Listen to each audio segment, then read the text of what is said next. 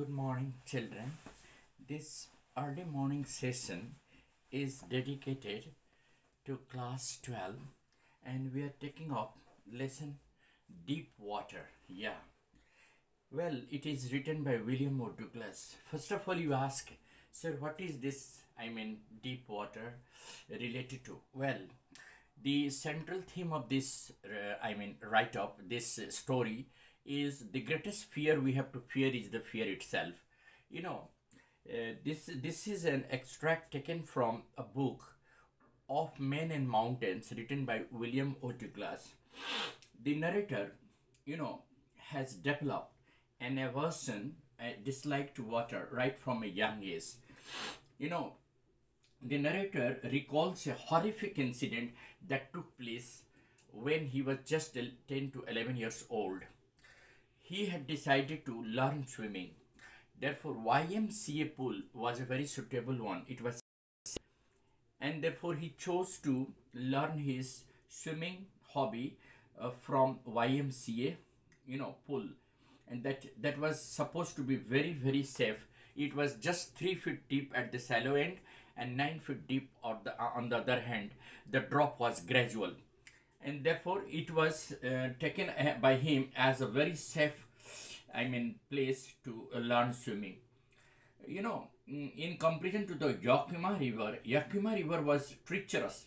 The narrator's mother continually reminded and warned the narrator of the drowning cases. She kept on describing in details all the drowning cases that took place in Yakima River and warned him not to go there. At the age of 3 to 4, when he was just a kid, he was taken by his father to California beach. And, unfortunately, she was, knocked down by the wave, and the wave washed over him. He was buried underwater, and he was almost, inside the water. When his father rescued him, he laughed at him. This misadventure actually got revived. The introduction to the pool revived the narrator's unpleasant memories and stirred his childhood fears. Still, he tried to learn swimming by imitating the other boys. He was just beginning to feel at an ease in water when a mishap happened. He went to the pool one day and found that no one else was there. He didn't have the daring feat. He didn't have the courage to go inside the water of the pool alone. Therefore, he waited for some other boys to come. He was sitting at the edge of the pool.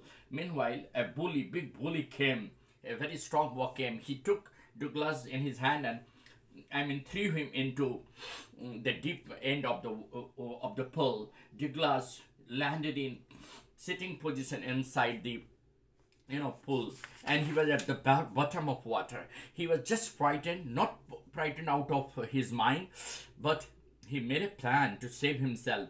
When his feet would hit the bottom, he would make a big jump, come up the surface, lie flat on it, and paddle to the edge of the pool. However, the 9 foot dip seemed more like 90 feet for him. The 9 foot dip or depth of the pool seemed like 90 feet deep for him, and he was totally out of breath when his feet landed at the bottom. Still, with all his strength, he made a jump, but his jump was of no avail. He came slower than he had thought, and when he opened his eyes, he saw nothing but water all around. Then he came up with the surface and started beating up the surface. After a while, when he opened his eye, he saw nothing but water all around. Only his heart and the pounding of his head said that he was alive. Douglas told himself that he had to remember to jump when he reached the bottom. He again jumped with his might, but his jump went in vain, and he was still underwater. The stark terror took him, more tightly in its clutches. Douglas describes how fear paralyzed him. His arms and legs stopped moving. How fear paralyzed him. His arms and, legs stopped moving. He remembered with fright. He tried to call for his mother, but nothing was happening. Suddenly, Douglas found himself coming out of water. He sucked a lot of water. Then he, started going down for third time. Then all his efforts, he again seized his body and jumped.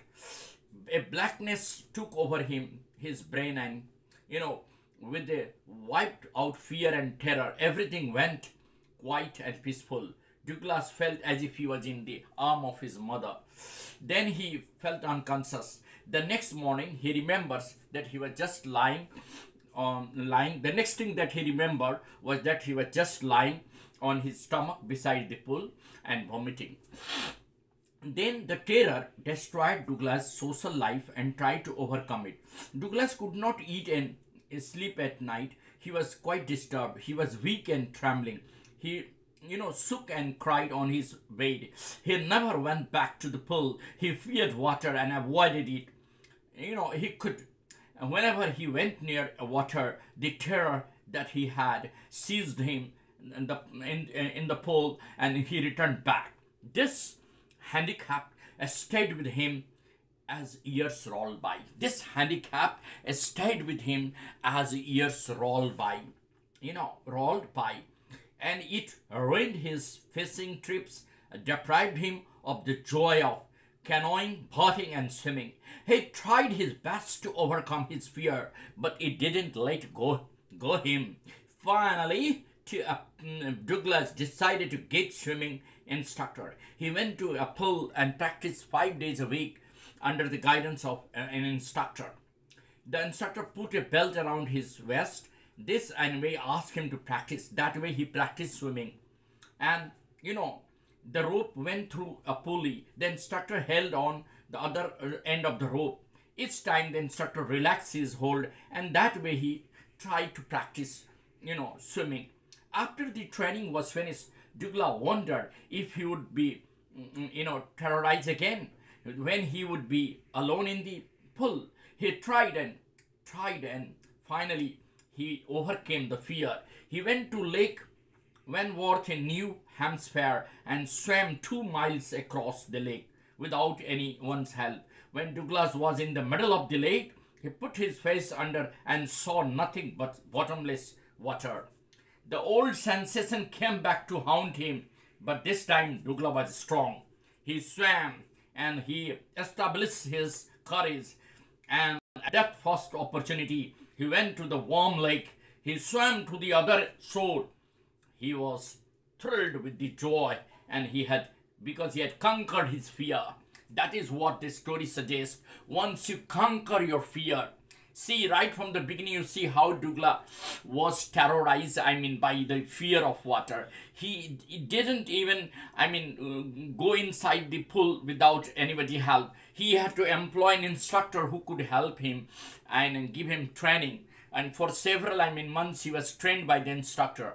Then after he regained his confidence and he, swam. When he overcame his fear, he swam 2 miles of the Lake Wentworth in New Hampshire without anybody's help. And not only that, he, after gaining confidence, he swam and the river, the lake, warm lake, and, established himself that he was really a brave, swimmer. He overcame the fear. The sensation came back to haunt him, but he overcame the fear, and that was what his trump over this fear was. That is how he explains that death was peaceful, but it was the fear of death that crippled a person. So here he quotes saying, the President Roosevelt quotation, that the greatest fear we have to fear is the fear itself. We are people, we ordinary people, we common people have the greatest fear, the fear itself. And once you trump over this fear, you are the winner. So that is how this story Deep Water suggests that right from the beginning, when this Douglas, the child Douglas was beaten by the wave and he was knocked down by the wave. The wave overflowed him. He was buried inside water. Anyhow, he was rescued by his father. Then the second incident that was in the pool, that the boa put him and into deep side of the pool, and he was just at the bottom of water. How he has struggled to, I mean, save himself and struggled to come out of water. And finally, when he survived, he decided not to give up. He decided to learn swimming, but with the help of the instructor, and how the instructor really helped him regain his confidence. And finally, when he overcame the fear, he was able to swim across the lake. That lake was called Lake Wentworth in Newark, and that is how he trumped over his fear of water. And thus this story teaches us the lesson that the greatest fear that man fears, is the fear itself. And once you overcome fear of anything, like there are children who are afraid of the fear of failures. Doesn't matter if you fail one time, second time will succeed. Several, in Douglas case, several times he has failed to overcome his fear of water, but eventually he succeeded in overcoming the fear and finally became a winner. And he swam to the lake, and twice, I mean, and proving his worth, that he was really a bold and swimmer, and he could prove that life is nothing but once you overcome the fear, you are always the winner. Thank you very much, and I'm sure this narration will inspire you to read the text and will come to know the theme of this story, that the greatest fear man has to fear is the fear itself. Thanks. Have a nice day.